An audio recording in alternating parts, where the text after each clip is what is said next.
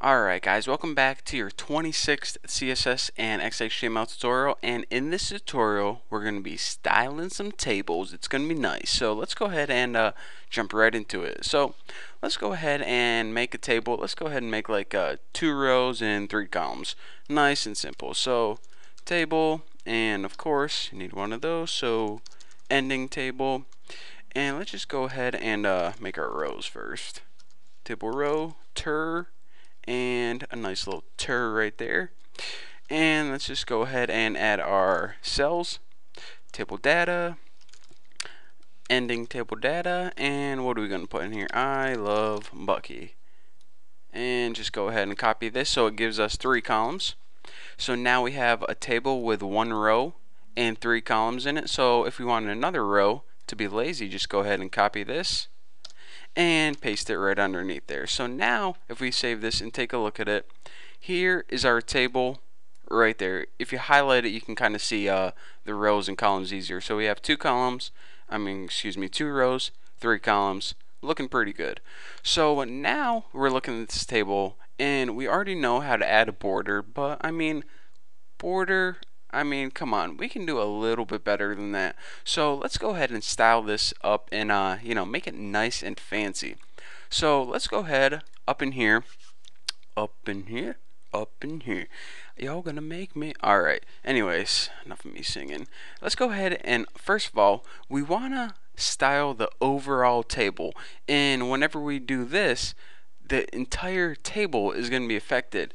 So later on, well, you'll see what happens later on. So let's go ahead and just give this overall border. We'll use that shortcut so we don't have to define each one individually. Just make it like 3 pixels, solid blue. So let's go ahead and save this, refresh, and see what we got. So now around the entire table we have a border that's 3 pixels, it's solid, and it's blue. Exactly what we expected. But now, what if we want to do something a little bit fancier?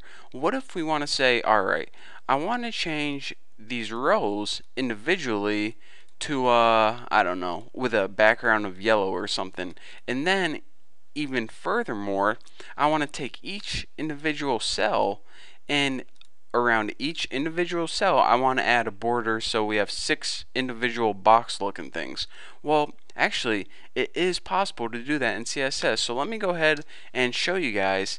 Let me go through and do that for you guys, and then I want to go over a few things. So let's go and for our table row, what I say, background color yellow, not yellow, yellow. That's a little better. Yellow, you there? Get it? Answering the phone. Yeah, it's a pretty corny joke. Anyways, so now if we go ahead and save that, check it out. Refresh, and now the entire row is yellow, and this row is yellow too. I mean, why wouldn't it be? So let's go ahead and take that table data, which is of course the individual cells, and what I say, like add a border. So border equals 2 pix. Not solid. We already used solid.